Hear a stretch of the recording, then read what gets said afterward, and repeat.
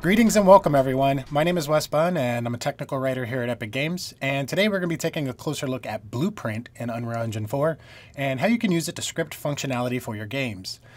Disclaimers here before we get started. We're using Unreal Engine version 4.8 for this video series, and this series is aimed at those of you that are totally new to Blueprint. So if that is you, you are in the right place. If you already know a little bit about Blueprint, please take this first video here as a bit of a refresher before we jump into the engine, as this is going to be the introduction or overview of the system before we start working with it in later videos.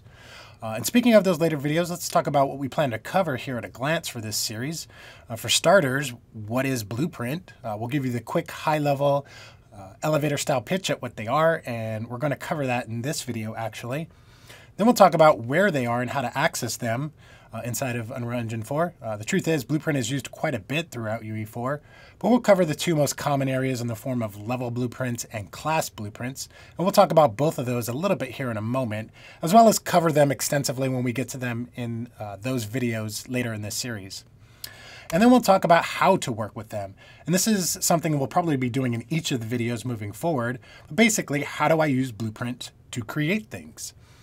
So for starters, what is Blueprint? Well, if you boil it down, Blueprint is really just a form of visual scripting. Now, if you're sitting there wondering, well, what exactly is visual scripting and what does that entail?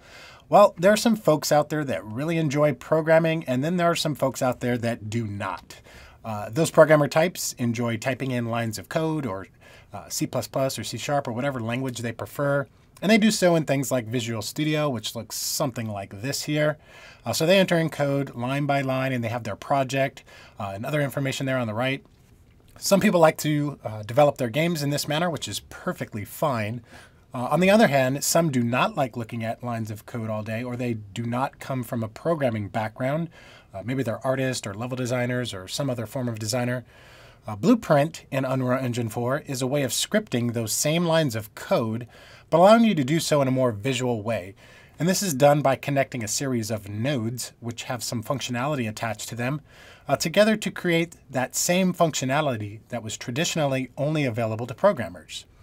So on the right here, we have a couple nodes that have been wired and connected together to turn on the collision of a trigger box. Now that trigger box could be used to signify some gameplay event in our level, and we've done it through a visual way by connecting these nodes.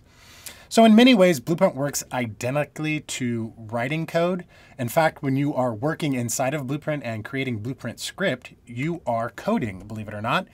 You are just doing so in a more visual way by connecting those nodes together to get the functionality that you need. Now, even this concept is not entirely new to Unreal Engine.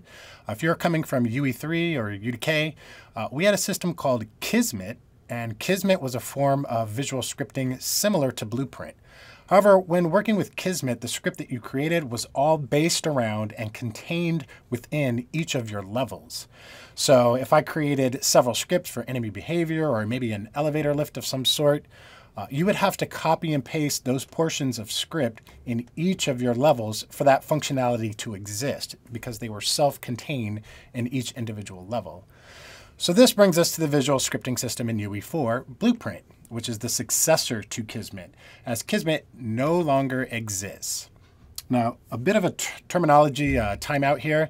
You may see Blueprint abbreviated to just BP for short, or you may see or hear the term blueprints as individual things, which they are. When we say blueprint, we are usually talking about Blueprint visual scripting, the system. And when we say blueprints, we are talking about the objects that are created as a result of using Blueprint visual scripting.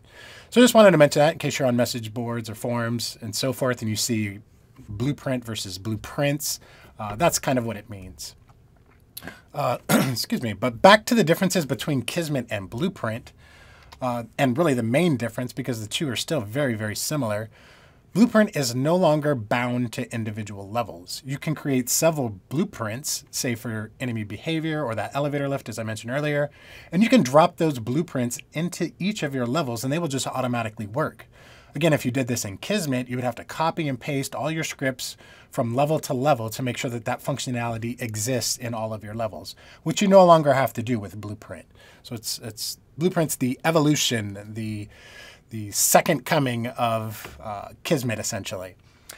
Now, there are several different types of blueprints that you can create. In fact, if you prefer, you can kind of still script things the old Kismet way on a per level basis using a special type of blueprint called the level blueprint, which we are going to be working out of in the next video in this series, actually.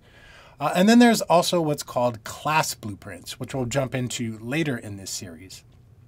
And for these, for lack of a better analogy, these are modular portions of script that can be used throughout your levels. So that elevator sample that we wanted to create, we would create that out of a class blueprint. And then we can just populate our level, any of our levels, with this class blueprint, and they will just work automatically. And where blueprints really shine is with this class blueprint, we could expose parameters to allow us to adjust how our elevator actually functions. Maybe we want one elevator to move faster than the others. Maybe we want one to move in a different direction, etc.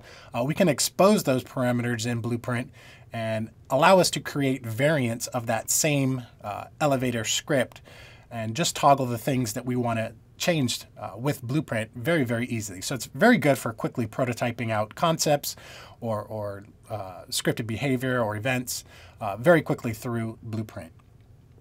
Now, the other thing that I wanted to touch on when talking about the transition from UE3 to UE4, back in UE3, we had something called Unreal Script, which was very similar to coding. This has been completely replaced, actually removed, as there is no Unreal Script anymore with the implementation of blueprints. If you prefer the method of line-by-line coding, you could do that in C++. And actually, blueprints and C++ are very closely connected. You could create a class in C++ and expose it to Blueprint so that your artists or level designers can then tune and tweak the functionality or take it and expand upon it in Blueprint. The idea is that the heavy lifting, the back-end stuff, networking stuff, etc., could be delegated to programmers who code the functionality for it in C++, while your designer artist types work on the systems that kind of tie things together or provide the moment-to-moment gameplay, scripted events, or other gameplay-related bits of functionality. So to sum up all of this information that was just thrown at you, Blueprint in Unreal Engine 4 is our visual scripting system, which allows you to connect nodes together to create some form of scripted behavior or functionality. And there are several different types of blueprints, which we'll start to explore in the next video, starting with the level blueprint, and then moving forward into the class blueprint. And then we'll talk about how you can actually start working with blueprints to get the functionality that you need. So that's actually going to do it for this video here, this intro to blueprints. In the next video, we will start working inside of the level blueprint and get our hands dirty and start actually working with the system. Thank you guys for watching, and we'll see you then.